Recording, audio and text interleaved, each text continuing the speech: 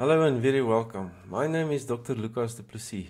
I'm a senior lecturer in the Department of Mechanical and Aeronautical Engineering at the University of Pretoria, and I will be lecturing postgraduate dynamics with a module code msd780. So I do hope that you will find it very interesting and that you will learn something and that you will obviously also enjoy it. Okay, so in this course we will be using the textbook Planar Multibody Dynamics, the second edition. The author is Professor Parvits Nikravesh from the University of Arizona. So just the acronym that I will be using is PMD for Planar Multibody Dynamics. Okay. The way that I will be presenting the lectures is I will very much use, or often will be using mind maps that I've created in the open source software called FreePlane. Okay, so in today's lecture, we will be looking at chapter 1 of PMD, or Planar Multibody Dynamics, the introduction. And what you see here is the objective. It's the objective of this module and obviously also of the textbook to present computational analysis techniques that can be applied systematically to systems composed of non-deformable bodies undergoing large planar motion regardless of their complexity. Right, so non-deformable bodies, in other words rigid bodies, is obviously an assumption because all bodies in reality will deform once a force is applied to it. But if the deformation is small relative to the motion of the body, this assumption of non-deformable bodies or rigid bodies is indeed valid and can very handy as well. Okay, so that's our preamble. There are 4 subheadings in this chapter 1: multi-body mechanical systems, types of analysis, and methods of formulation, as well as computer programs. Okay, so with that said, let's dive into the first subheading, multi-body mechanical systems. And here we will look at a few definitions. We'll also look at what the most common components of a multi-body systems are, and we will be looking at studying a multi-body system. What does it involve? Okay, so first of all, definitions. We can define what is called or referred to as a simple multi-body mechanical system, for example, a pendulum or a slider crank. Similarly, we can distinguish then between simple and a complex multi-body mechanical system. That's our second definition. And the examples we can list here are, for example, car suspension, car steering, a walking robotic device, and an exercise machine. Now, that's differentiating between simple and complex multi-body systems. Another definition, and that is something that we will use extensively in this module and this textbook, is what is referred to as planar or two-dimensional multi-body mechanical systems, as opposed to what is referred to as a spatial or three-dimensional multi-body mechanical system. Let's look at a planar or two-dimensional multi-body mechanical system. Firstly, we can say that these mechanical systems have bodies that can only move in what is referred to, or what are, parallel planes. Okay, it's also possible that all the bodies move in a single plane. That will also qualify the mechanical system as a planar multi-body mechanical system. Alright, now the motion of some spatial systems, which we will define in a minute, if projected onto a plane, could also be approximated as being planar. Alright, so it is indeed a useful type of multi-body mechanical system to analyze. It is indeed very useful. Okay, so for completeness sake, what are spatial or three-dimensional mechanical systems? These bodies do not have do not move in parallel planes, and the example we can give here is a robotic device that is capable of operating in all 3 dimensions. Typically, robot arms that you will find in a car assembly line would qualify as a spatial or 3-dimensional multi-body system. That's the definitions. So the most common components in multi-body systems are, firstly, bodies, also referred to as links. There are also kinematic joints, compliance elements, and then the multi-body system may also contain non-mechanical components. Okay, so let's firstly look at bodies.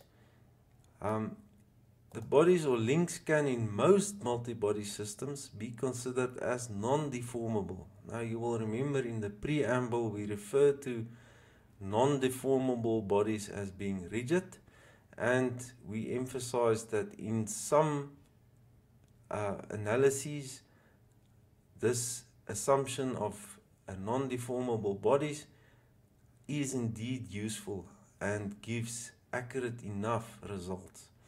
However, in some applications, the deformation of a link may not be negligible and should be considered in the analysis. Alright, so that's obviously falls outside of the scope of this module and course. Okay, so that's bodies or links. Kinematic joints, the examples we can list are pins, sliders, gears, cam followers, and there are others as well. Now, compliance elements are, you get springs and dampers. Okay, so collectively, kinematic joints and compliance elements provide connectivity between the bodies of a system. And that's obviously very important in our study of multi-body mechanical systems. Alright, so that's kinematic joints, compliance elements. There may also be non-mechanical components forming part of the multi-body system. For example, an electronic controller. Why is this important to mention?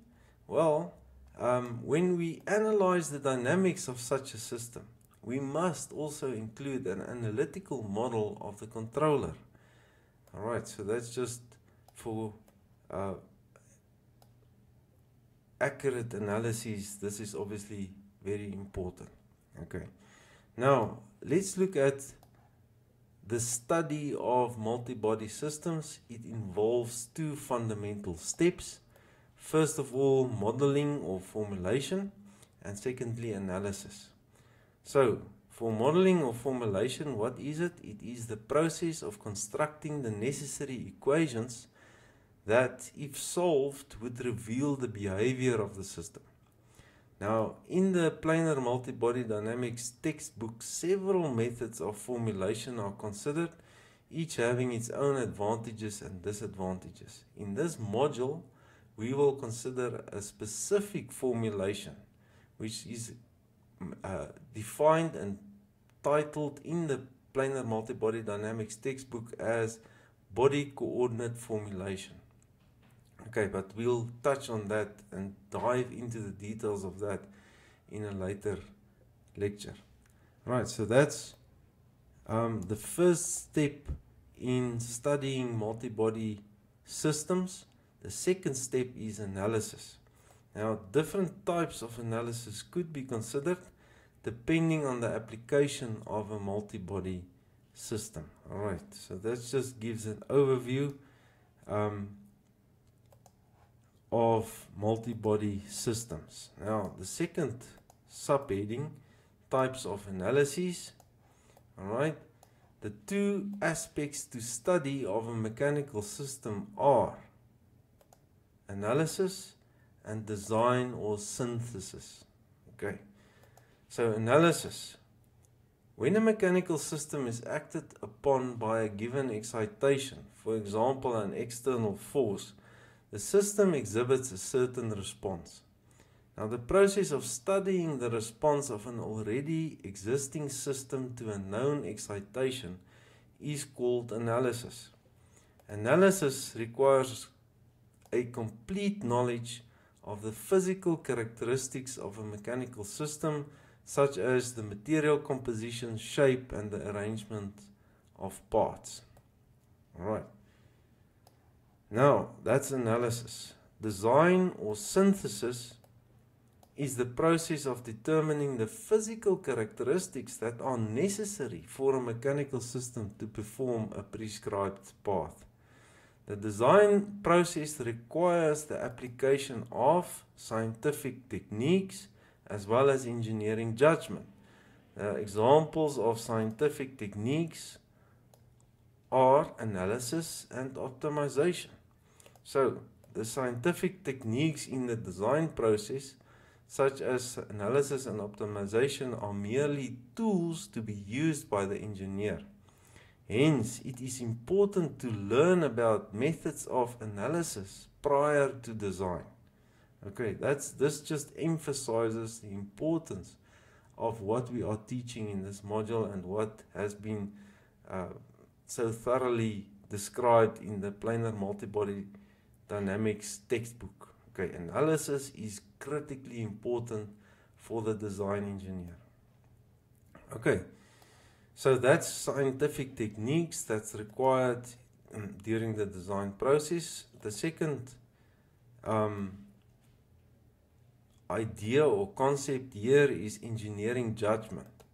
So, although the design process can be applied in a systematic manner, the overall design process hinges on the judgment of the designer. The decisions you make as designer determines the process that you will follow. Okay. Alright, so that's the two aspects, analysis, design, synthesis, that we looked at. Now, the branch of analysis that studies motion, time, and force is called mechanics, which consists of statics and dynamics.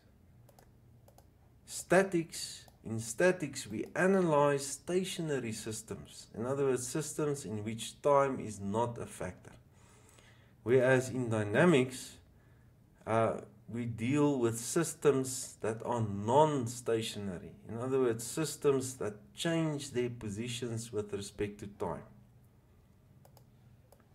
Alright, dynamics is furthermore divided into two disciplines, and that is kinematics and kinetics. Alright, it is, however, common to refer to kinematic analysis as dynamic analysis. Alright, because, sorry, let me just go back one step. Let's just, before we wrap up and show how kinematics and kinetics are linked, let's just first dive into a bit more detail in terms of what are kinematics. Kinematics, or what is kinematics? Kinematics is the study of motion regardless of the forces that produce the motion. More explicitly, kinematics is the study of displacement, velocity, and acceleration. Alright, that's kinematics. So, motion regardless, the study of motion regardless of the forces that produce the motion.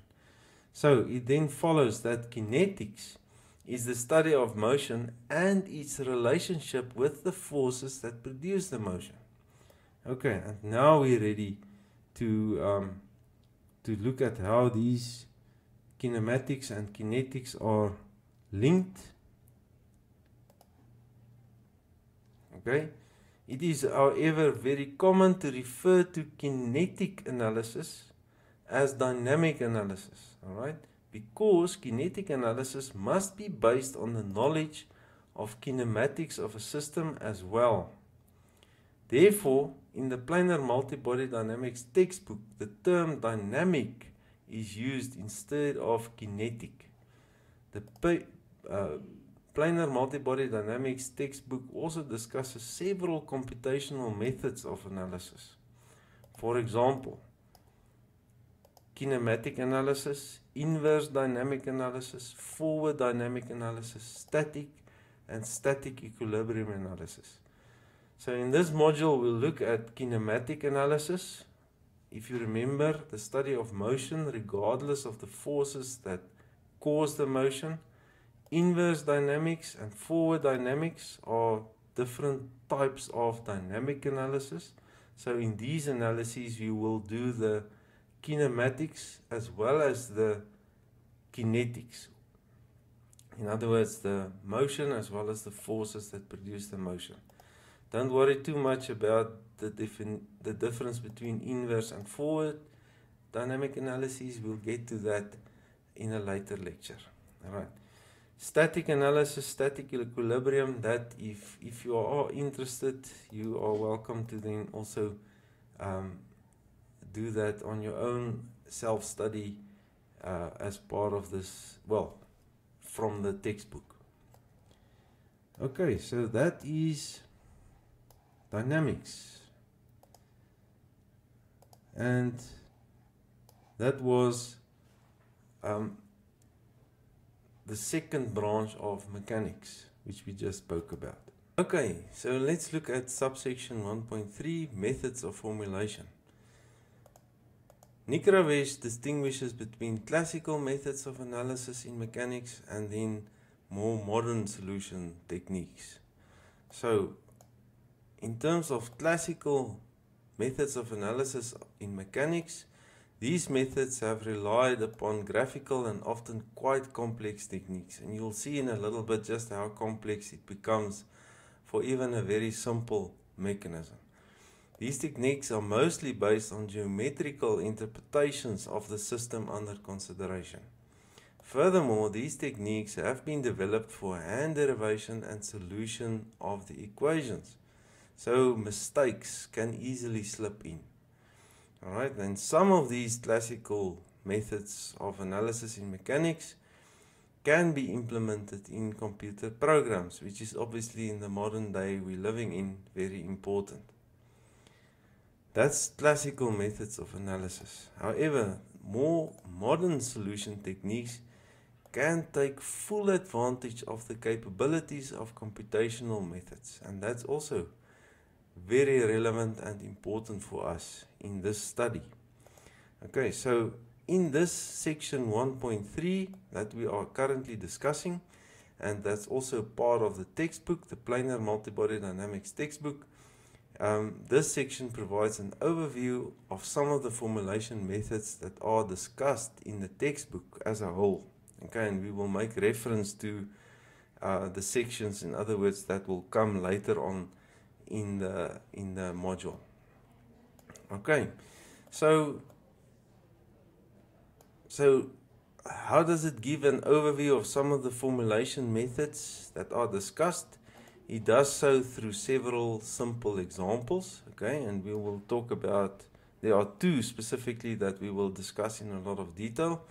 Now, in discussing the examples, the Planar Multibody Dynamics textbook does not discuss the details of each method or how a set of equations has been derived. Instead, the objective is to realize that there is more than one way to formulate a problem for a particular form of analysis. Alright, so without further ado, let's look at example 1. Okay, this is a very simple slider crank mechanism. It's shown in figure 1.1 in the textbook and obviously also on the screen. So the link lengths are L1 0.2 meter. This is L1, this is the crank. L2 is 0.4 meter. And the rotation of the crank, in other words, this is now link 1 or link 0A or OA, depending on how you want to refer to it. This is the crank. It has a rotation speed of 1.5 radians per second. Okay. So assume that our objective is to determine the position, velocity and acceleration of the connecting rod, which is link 2 or link AB, and the slider body 3. Okay. So position, velocity, acceleration of the connecting rod and the slider at a configuration where the crank, this is now this body 1 makes an angle of 30 degrees with the horizontal axis. Okay, for our analysis, we define the angles of links 1 and 2 with respect to the horizontal axis as theta 1 and theta 2. Okay, and in the figure you can see theta 1 over here and theta 2 over there, and it's relative to the horizontal axis. Okay, the position of the slider with respect to point O is defined as D. Okay, and this is shown here also clearly in figure 1.1. Now, since we are not interested in the forces that cause or are the result of this motion, the process is purely a kinematic analysis, if you remember what we said earlier. Okay, the solution, there are different forms of the solution are presented. There are different forms of the solution possible, and these different forms are presented here in a general form without explaining the details of implementation. Alright, so let's have a look. Solution 1. Now we're referring back to we are applying the classical graphical technique of kinematic analysis. Solution 2 we'll discuss in a little bit. That's the classical analytical formulation for kinematics of planar mechanism, which is also known as the vector loop method, but we'll talk about this in a little bit. Let's first consider the classical graphical technique of kinematic analysis. Okay, for the position analysis, okay, the triangle OAB depicted in figure 1.2a is drawn as accurately as possible, since the lengths of OA and AB and the angle of the crank are given. Okay, and that's shown here in figure 1.2a. We've got the link length OA, AB, and we've got this angle. Now, this process reveals that there are two solutions for the given data. The constructed triangle could either be OAB, okay, indicated with the solid lines, or OAB apostrophe. Okay, so B can either be on this side or on this side. Now, although both solutions are feasible, based on the original diagram, we choose point B to represent the position of the slider. Now, for the constructed triangle, by measurements, we now determine that D, this distance D, is, in other words, from point O to point B, that distance is 0.53 meter, and the angle theta 2, in other words, from the horizontal to link AB, is 165 degrees. Now, this completes the graphical position analysis for this mechanism in the specified configuration. So, to perform the velocity analysis for the given orientation of the slider crank, a velocity vector polygon is constructed as shown here in figure 1.2b. Now, this polygon is constructed based on the results from the position analysis, in other words, the orientation of the links, and the given angular velocity of the crank as omega 1 equals 1.5 radians per second in a counterclockwise direction. The polygon shows the velocity of point A, or V superscript A, the velocity of the slider, which is the velocity of point B, and it's indicated as V superscript B, as well as the velocity of point A relative to point B, or V superscript AB, as indicated here in the diagram. So we measure the magnitude of VB by measuring this vector, and that gives us 0.21 meters per second to the left. Okay, and we can, obviously it's to the left because this is the direction of the arrow.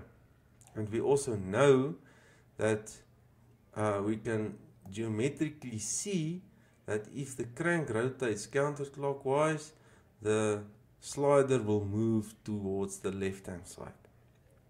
Now, based on the measured magnitude VAB and the length of link AB, we can determine the angular velocity of the connecting rod to be omega 2 equals 0.6 radians per second clockwise. Okay.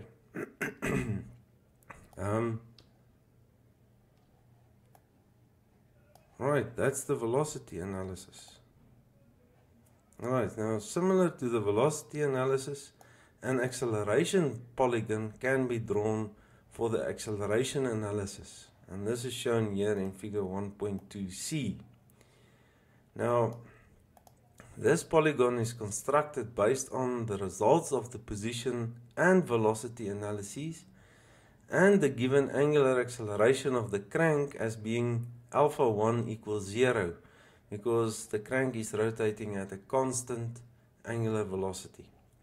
Now, the acceleration polygon shows the acceleration of point A, or vector A superscript A, the acceleration of the slider, which is determined through direct measurement as the vector A superscript B equals 0.51 meters per second, and also to the left.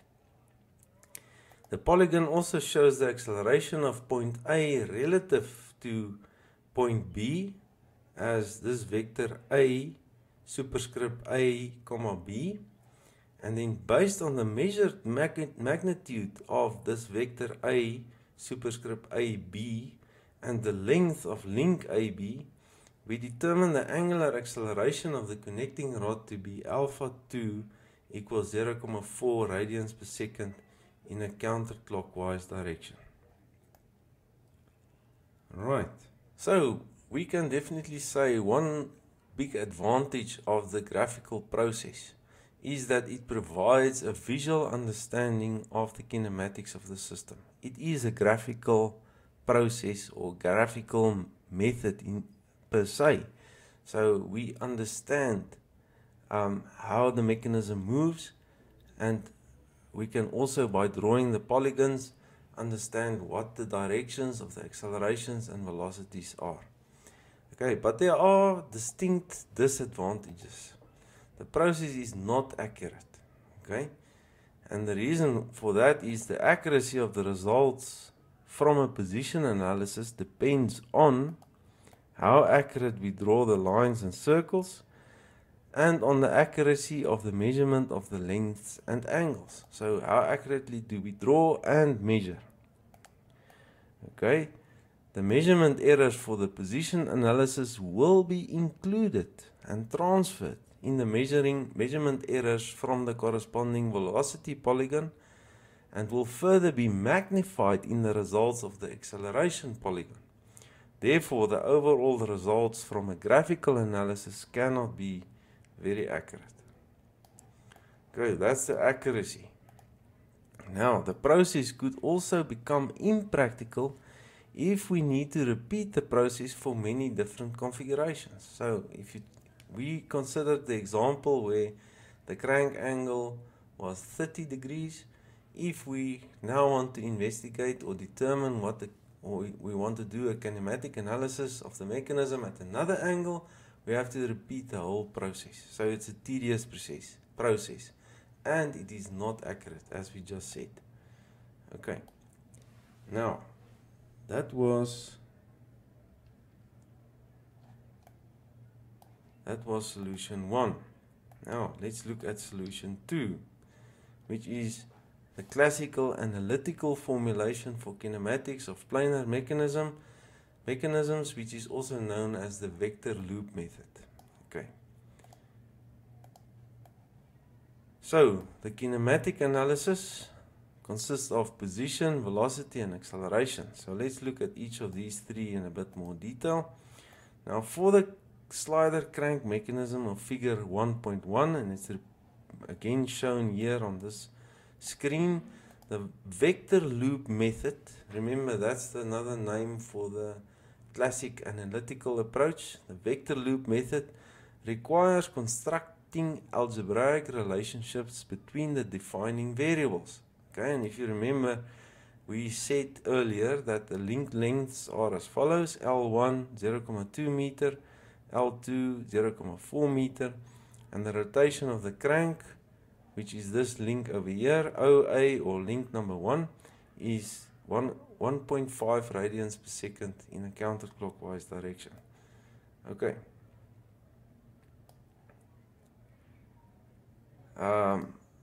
Yes.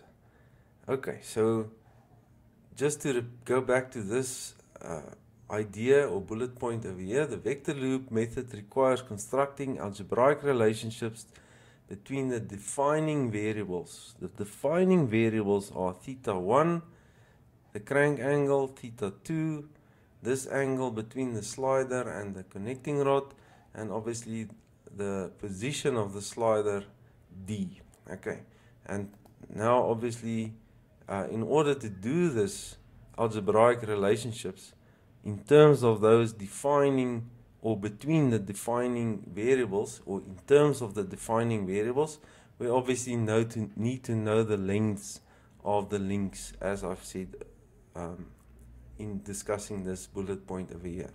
So now we can generate or create the vector loop for the closed triangle OABO, okay, and it yields the following equations: 0.2 cosine of theta 1 minus 0.4 cosine of theta 2 minus D equals 0, and 0.2 sine theta 1 minus 0.4 sine theta 2 equals 0. Now, for the crank angle theta 1 equals 30 degrees, these two equations can be solved for the two unknown variables, theta 2 and D. Alright? The method of solution for such nonlinear algebraic equations is discussed in a later chapter in planar multibody dynamics. Now, such a solution provides theta 2 equals 165.5 degrees, and the length D is 0.5606 meters. Okay, that's the position analysis. Now let's look at the velocity analysis. For the velocity analysis, the time derivative of equation 1.1 provides the velocity equations as follows. Okay, and I'm not going to read out the equations, you can see it here on the screen. That's simply the time derivative of these two equations. Now, knowing the values of theta 1, theta 2 and omega 1, the velocity equations can then be solved for omega 2 as minus 0.6708 radians per second, and the velocity of the slider VB, vector V superscript B, is minus 0.2171. And now the negative sign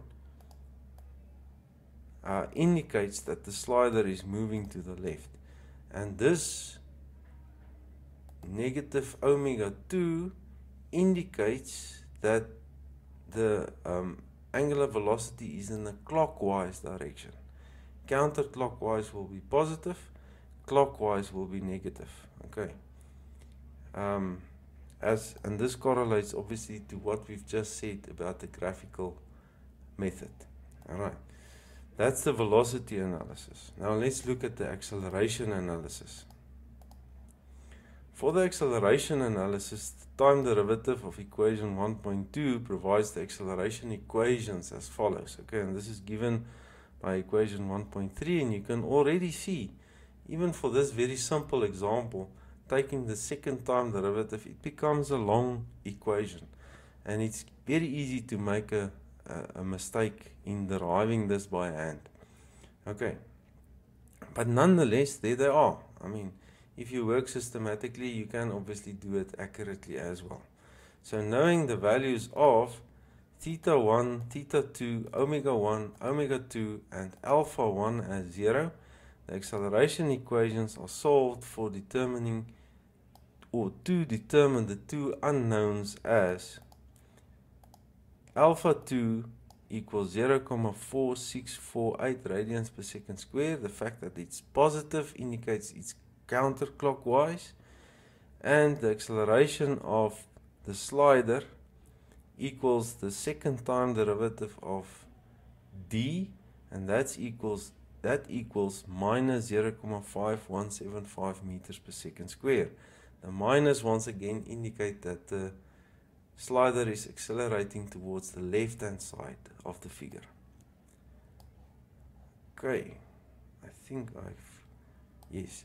So this classical method of kinematic analysis of planar mechanical systems is reviewed in Nick Ravesh's textbook in chapter 5. Although it is possible to solve the position, velocity and acceleration equations of simple systems using pencil and paper, the equations are more suitable for development into a computer program. Alright, what are the advantages of this classical analytical method? The computed values obviously are much more accurate than those obtained graphically. The computational process could furthermore very easily be repeated for different values of the crank angle. Now, in Nick Ravesh's textbook, several other methods of analytical formulation for the kinematics of multi-body systems are also discussed. Alright, and we'll touch on some of them. Let me rather say this, those that we are going to develop further, we will look at in a lot more detail. This overview is just to sensitize you to the fact that there are many different ways of doing kinematic and dynamic analysis. Okay, there are also disadvantages associated with the classical method of kinematic analysis, and that is, as I've already touched on or pointed out, the derivation of the analytical equations for the kinematic analysis of even this simple mechanism is definitely not trivial. Okay, it is definitely not trivial, and you can make a mistake if you are not careful. Alright. Now, let me just zoom out a little bit. That was solution 2. Okay. Alright, so that's the first example, the slider crank. Now let's look at the second example. And following on that last point I've made, the fact that deriving the analytical acceleration equations for that very simple mechanism is already, they are long equations. They are not quite involved, but they're not trivial. Okay, so following the argument that the derivation of the kinematic equations of motion for a very simple mechanism is definitely not considered to be trivial, let's look at this example too. Now, so far the discussion has concentrated on kinematic analysis of multi-body systems. Kinematic analysis. In other words, position, velocity and acceleration. Now, to discuss the methods of formulation for dynamic analysis of multi-body systems, we consider a simpler example than a slider crank mechanism, even simpler, okay? And I just want to revert you or point you back to the fact that the slider crank is by no means a complex mechanism, and yet the equations of motion for the kinematic analysis is non-trivial. The dynamic equations of motions is more difficult and more involved. Okay, so we take a step back, we take a simpler mechanism, even simpler than the slider crank mechanism. The example is a double pendulum. It's shown in figure 1.3a. Now the pendulum is composed of two slender rods, OA and AB.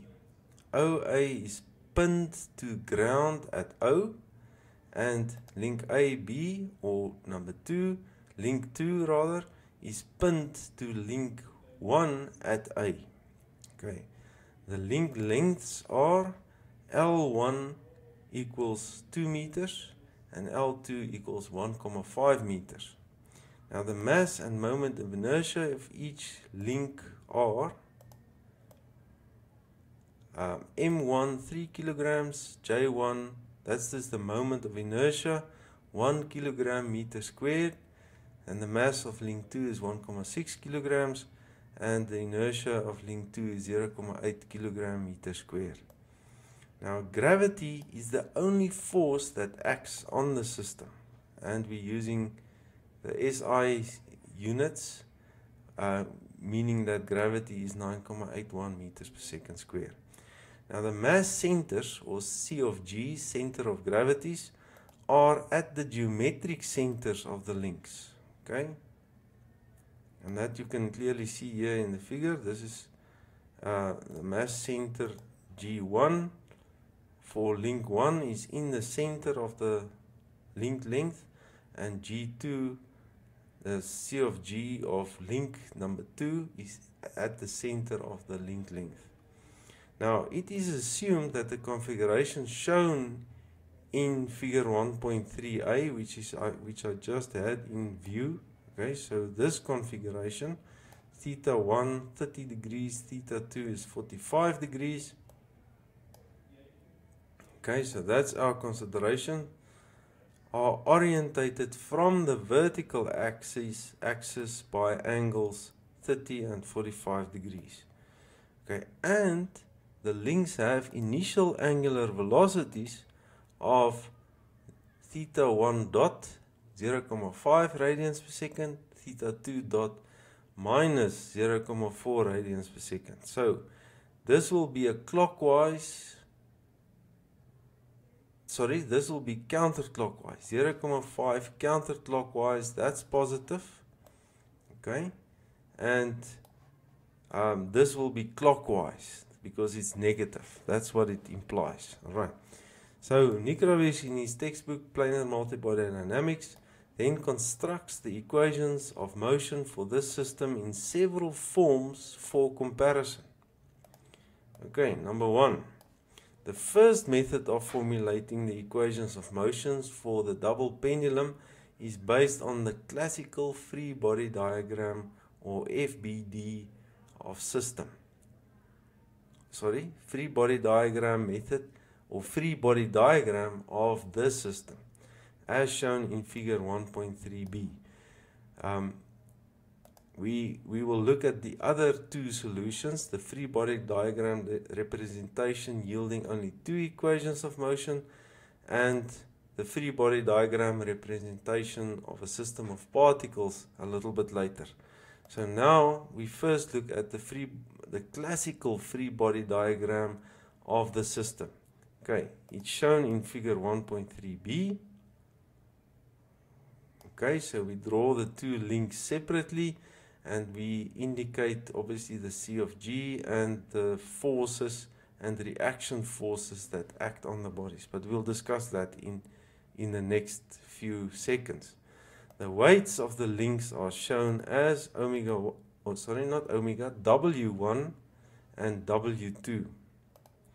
Okay, the X and Y components of the reaction forces at the pin joints are shown as lambda 1, lambda 2 over here, lambda 3 and lambda 4.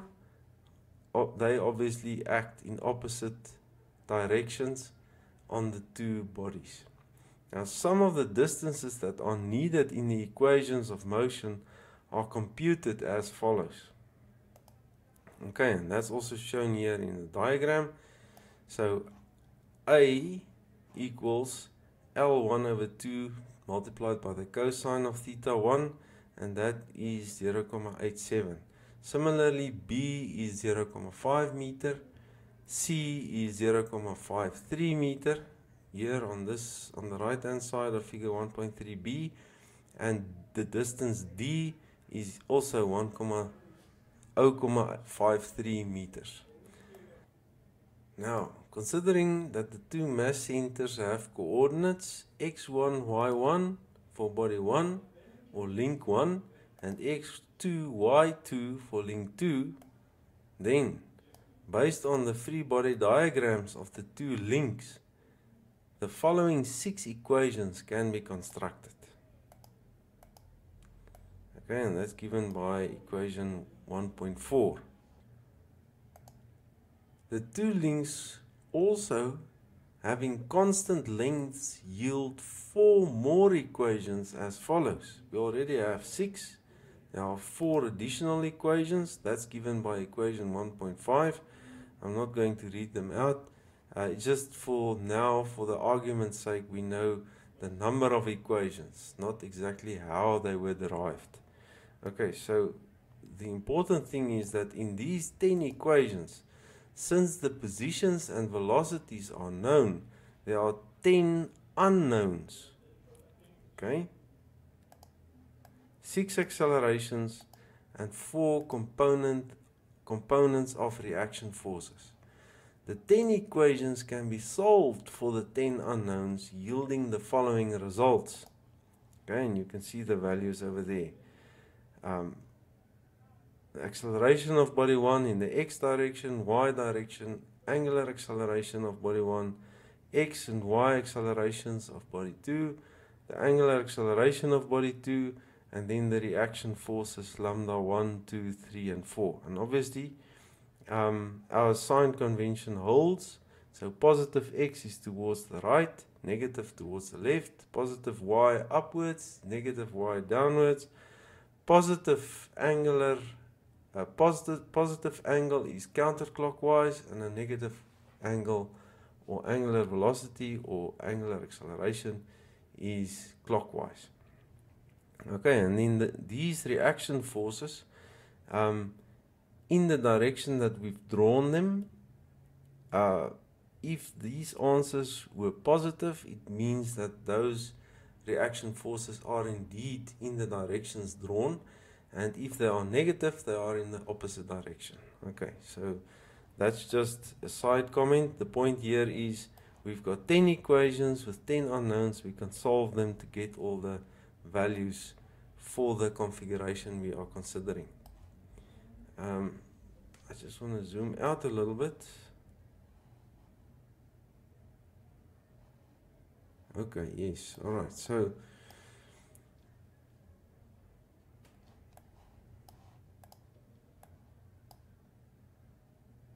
the use of free body diagrams for constructing the equations of motion for dynamic analysis of planar mechanical systems is reviewed in detail in chapter 6. Okay, and we'll also deal with that in this module.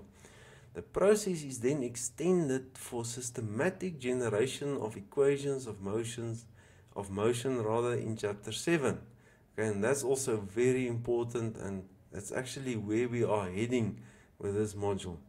A general purpose MATLAB program based on this formulation is discussed in chapter 8 of Nikravesh's textbook, and we will in this module look at how this program has been adapted and implemented inside FreeCAD using Python coding, and it's implemented as a dedicated FreeCAD workbench. And in recognition of Prof. Nikravesh's magnificent contribution, we call this workbench Nikra DAP. Nikra short for Nikravesh, and DAP for an acronym for Dynamic Analysis Program. So, with that said, that was the first method of formulating the equations of motion for the double pendulum, okay, based on the classic free body diagram method. Now, the second solution, or the second formulation, is then the free body diagram representation yielding only 2 equations of motion. Alright, so if we look at that, the free body diagrams obviously remain the same. Now, since the double pendulum that we are considering has only 2 degrees of freedom, which are the orientation or the rotation of link 1 about point O, as well as the rotation of link 2 about point A. So those are the 2 degrees of freedom, the rotations of the 2 bodies. It is then possible to construct only 2 equations representing the equations of motion for this multi-body system. And what does that look like? Okay, that's given in equation 1.7. Alright. The method of formulation that resulted in equation 1.7 is discussed in detail in chapter 9 of Prof. Nikravesh's textbook. And a MATLAB program based on this formulation is also provided for download and briefly discussed at the end of chapter 9. Okay, we're not going to deal with this formulation, but for those of you who are interested, you are very welcome to have a look at it. Okay, that was the second. I must just have a look. Yes, sorry, I almost jumped the gun. Okay, so substituting all the known quantities in these 2 equations, including the initial conditions, the 2 equations can be solved for the rotational accelerations as follows. Okay, and we get exactly the same angular or rotational accelerations as before. Now, knowing the rotational accelerations of the links, we can determine the linear accelerations of the mass centers if needed. If we are interested in knowing the values of these forces, they can be computed after the accelerations have been determined. Okay, of the reaction forces, I think that's what it should read. So the reaction forces can also be calculated. Okay, so that's a compact version of the free body diagram formulation. Now let's have a look at the free body representation of a system of particles. Okay, in another formulation, we can consider the double pendulum as a system of 2 particles A and B as shown in figure 1.4a over here. Okay, the distances between particle A and point O and particles A and B are known constants because we know the original link lengths. Now this presentation requires the masses, moment of inertias, and applied forces, in other words weights in this example, to be properly distributed to the particles. The free body diagram representation of the 2 particles is shown in figure 1.4b over here. Now, where the reaction forces acting on the particles along the axes of the links are represented by lambda 1 and lambda 2. That's the reaction forces acting on the particles along the axis of the links. Now, the free body diagram provides the following set of equations. That's given by equation 1.9, and as you can see, once again, 6 equations.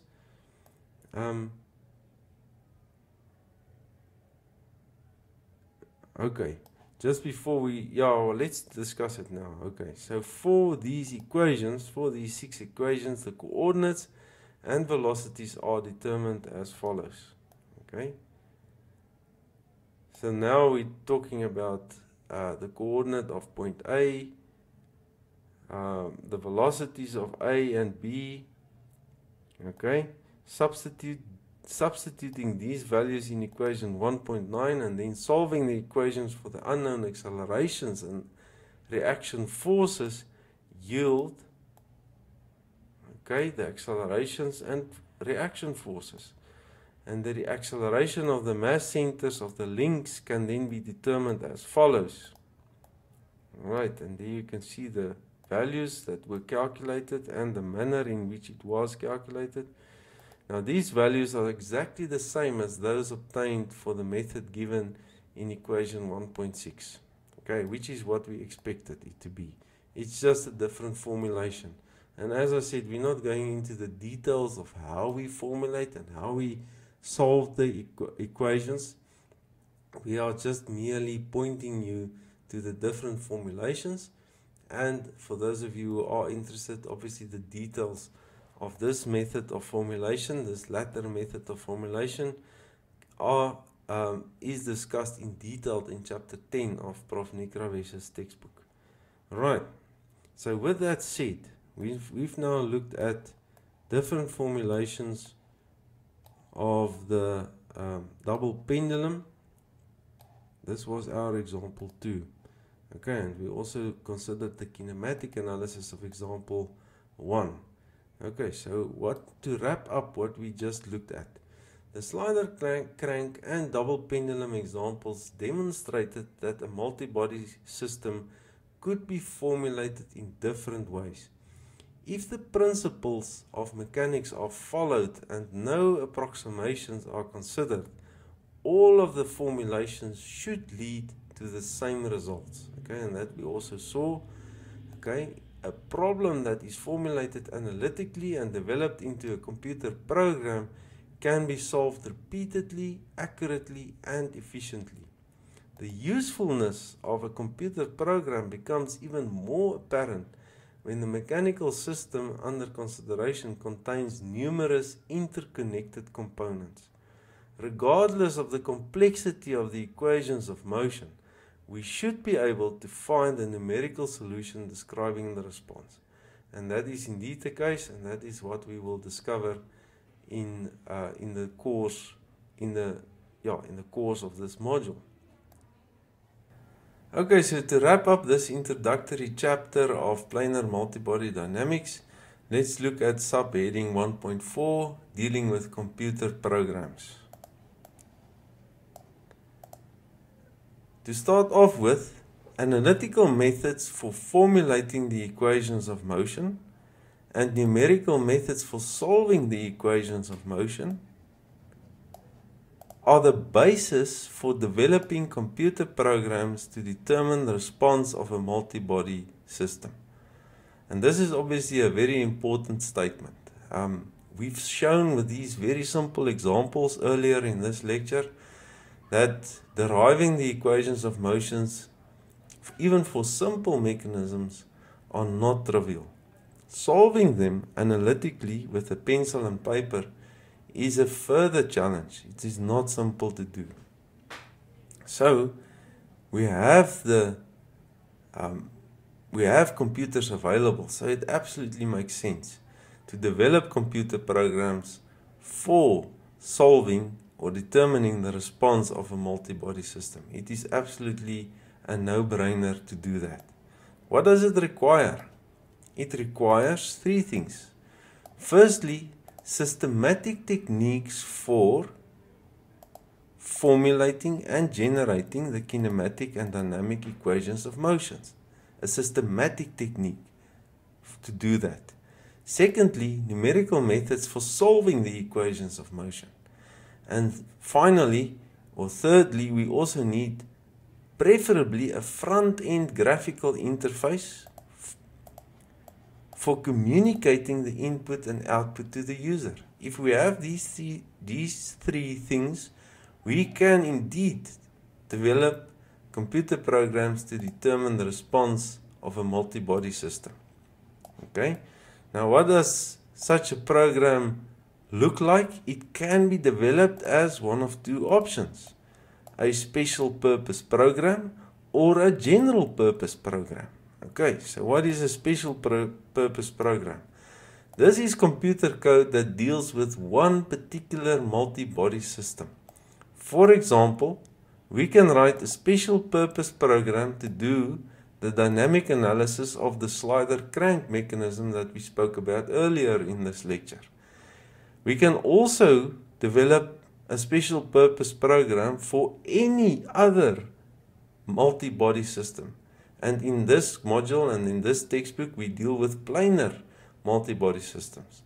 So one such unique mechanism is what I call a planar reconfigurable Gauss-Stewart machining platform. This mechanism is very dear to me. It is the topic of my PhD research more than 20 years ago, and it is also the topic of my current research and development efforts. So, and I will show you what this mechanism looks like and how it functions and what's unique about the special purpose program that I developed for it and how it functions. That I'll do at the end of the lecture. Okay, so that's special purpose program. The equations of motion for such a system, for whatever mechanism we want to analyze, are derived a priori and coded in the program. Okay? As an input to the program, the user provides the data on the physical characteristics of the system. Okay? And then obviously the program will calculate the response of that mechanism. So the user needs to develop the equations of motions a priori and give data on the physical characteristics also as an input. What are the advantages of a special purpose program? Mainly that, and this is what Nikravesh points out in planar multibody dynamics, the fact that the numerical algorithms for solving the equations of motion can be fine-tuned for that particular form of equations to gain computational efficiency. The disadvantage on the other side is that a special purpose program lacks flexibility for analyzing any other mechanical system. Okay, and this is absolutely true. For my PhD research, it took me 3 years to finish my PhD research, and the bulk of the work happened in the last year. So one can argue it took me the best part of 12 months to develop that special purpose program. So a long development time, sure, the next mechanism you develop a special purpose program for will take a lot quicker. But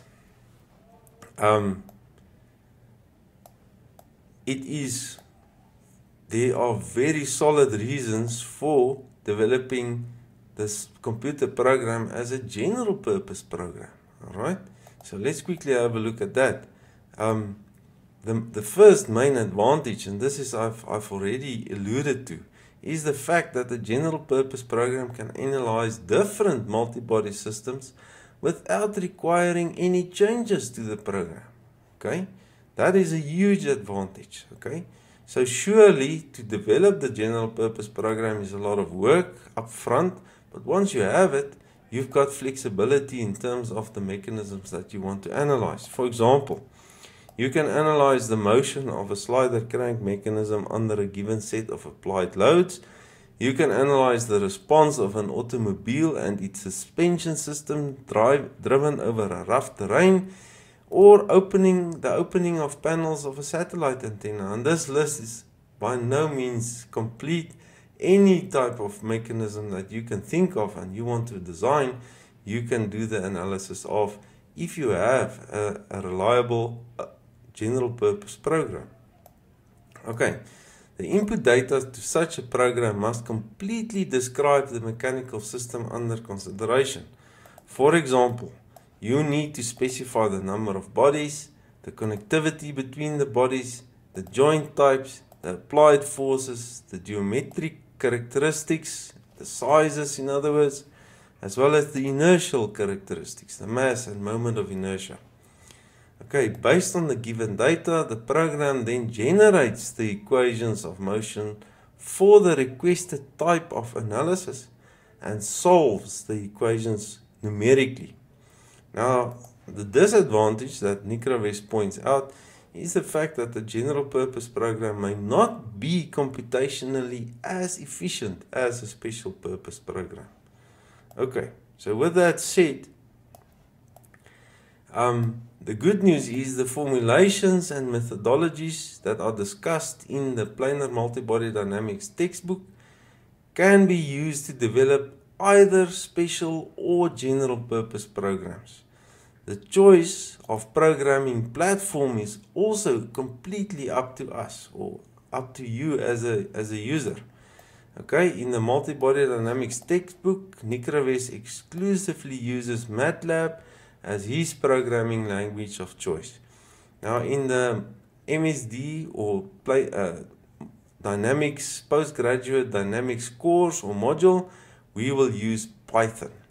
Okay, And the main objective of this textbook and the module, the Postgraduate Dynamics module, is to learn analytical and computational methods for kinematics and dynamics. Okay, so to end off the lecture, just to answer the burning question, what is a planar reconfigurable Gauss-Stewart machining platform? So what you see on the left is a schematic representation of just a planar Gauss-Stewart platform. On the right is a photograph of a test model that I've designed, built and tested as part of my PhD research. How this mechanism works: it's got 3 actuator legs. Each of the legs pivot about the base. Okay, so these are pivots or hinges, and the legs also pivot about the moving platform, depending on how you look at it. But there's a relative rotation or a pivot between the moving platform and the actuator legs as well. Okay, a very simple mechanism.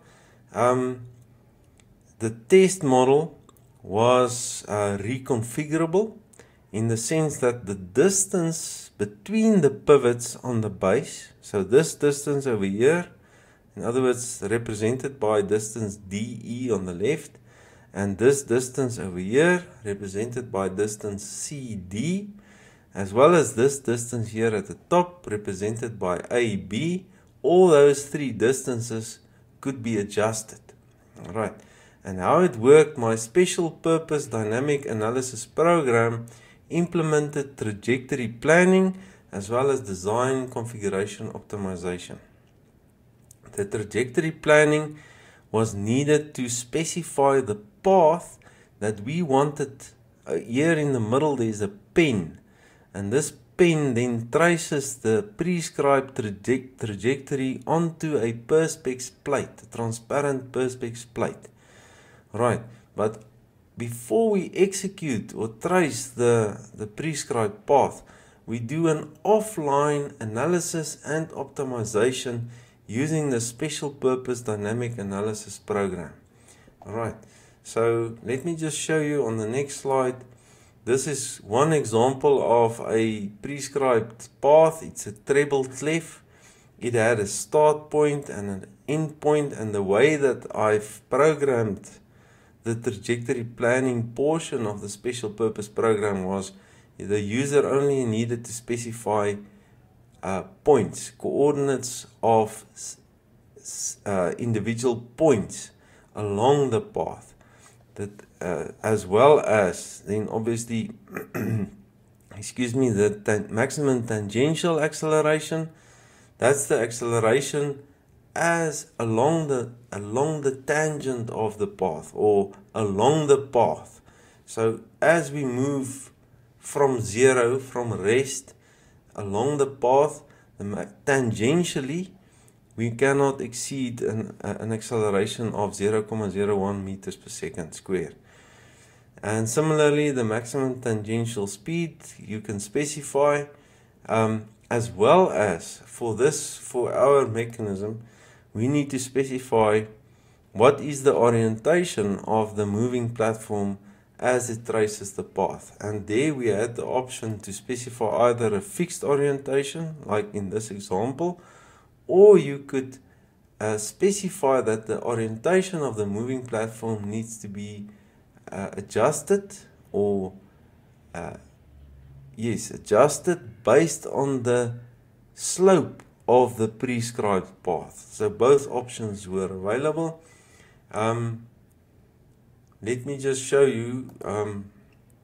So in terms of the design configuration optimization, I defined 5 values or 5 parameters for which you had to select values in order to specify the configuration, the design configuration. Now those 5 values, if I can just jump back here, the first 3 are easy to identify. The distance between these 2 pivots on the moving platform, that's one value or parameter that you need to set.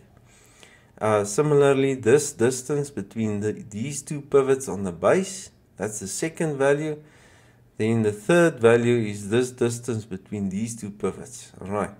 Now, the fourth and fifth values relate or specifies the placement of the prescribed path relative to the mechanism. The placement, the XY coordinates of the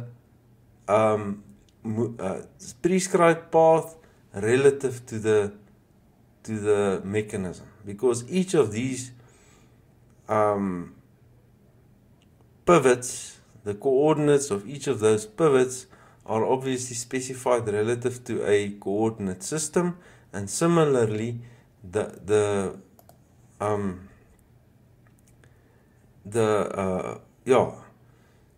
origin, if you like, of this prescribed path is then also placed relative to the XY coordinate system that is defined for the mechanism. Alright, so those are the 5 parameters.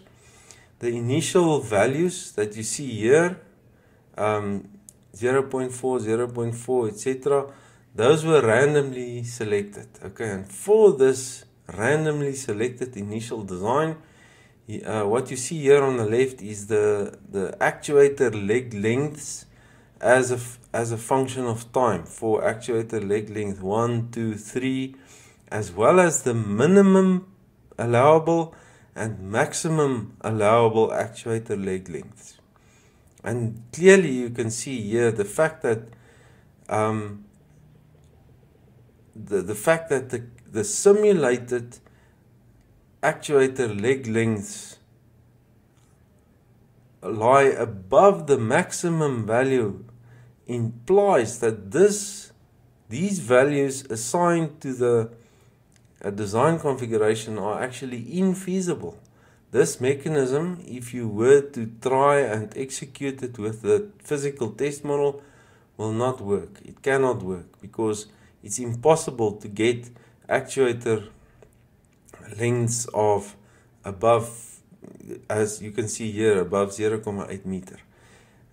Now, the special purpose dynamic analysis program with the trajectory planning and the design optimization or artificial intelligence algorithm connected to it yielded a feasible design configuration, and that's indicated here on the right. You can clearly see the values are different to the values on the left, and you can also see that the fact that it is feasible is backed by the fact that the required actuator leg length variations now lie between the minimum and the maximum limits. Okay, there's nothing above the maximum and nothing below the minimum allowed. Okay, that's in a nutshell how it works. This is just a photograph of the executed treble clef tool path, which is the one we're looking at the moment. This measuring tape here is in centimeters, and I will quickly show you a video. The quality isn't great, but it gives you the idea. Okay. Alright, so there is the start point of the treble clef.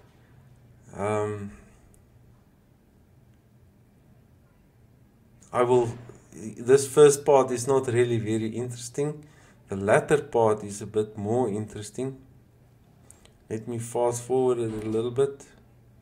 Okay, so it follows the whole trajectory all the way up, down, there it comes down, and what you can notice now, what is significant, is in the special purpose dynamic analysis program with the optimization or artificial intelligence, I avoided any mechanical interference. And here you can see as the lower part of the prescribed path is traced, you can see some significant angular adjustments without any mechanical interference. Okay, so that's that path. Let me just quickly also show you how the parameters or the design parameters or variables, as we call them, are adjusted. So this is a special attachment, and that enables or allows the adjustment of the distance between these two hinges on the moving platform. Okay, so it goes all the way, and then the last bit of adjustment I did using a vernier just to get the sizes correctly. Okay, so that's showing the adjustment between those two hinges. I also have this video clip shows the adjustment of this distance, the distance between these two hinges. You can see I turn that lever over there. Let me fast forward it a little bit. And once again I do the fine adjustments using a vernier. Okay, and in exactly the same manner, this adjustment can, or this distance rather, can also be adjusted. Let me fast forward that quickly. And as with all the other distances, I also use a vernier just for the final verification or final adjustments, the fine tuning. Okay, and then the last video clip that I would like to show you, there are a few more, so just bear with me. This video clip shows, let me just pause it for a bit. So once all the distances have been adjusted as per the optimization result or artificial intelligence result, you have to set the initial lengths of the legs. Okay, and in this video clip I've already set the length of this leg as well as this leg over here, and I'm now just setting the initial length of this leg 2 as I've numbered them. Alright, so that there's a limit switch glued to the vernier, and I press the button on the control system, and then it makes the fine adjustment until that leg is the correct length. Okay, now what I would like to show you also is just some of the other